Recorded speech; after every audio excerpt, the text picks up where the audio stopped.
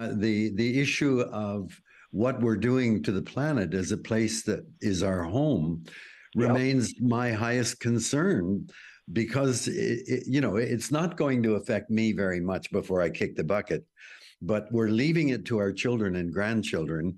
And it seems to me at this point as an elder, and I say to all elders, look, you've been privileged to have lived an entire life. We're at a stage where we don't have to pull our punches or, be worried that we're going to offend someone.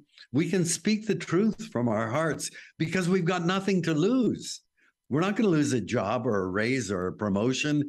People may get mad at you, but that's their problem, not yours. So I plead to elders, get off the couch or off the golf course and spend some time in this most important time. Talk to the young ones, especially, and share what you've learned.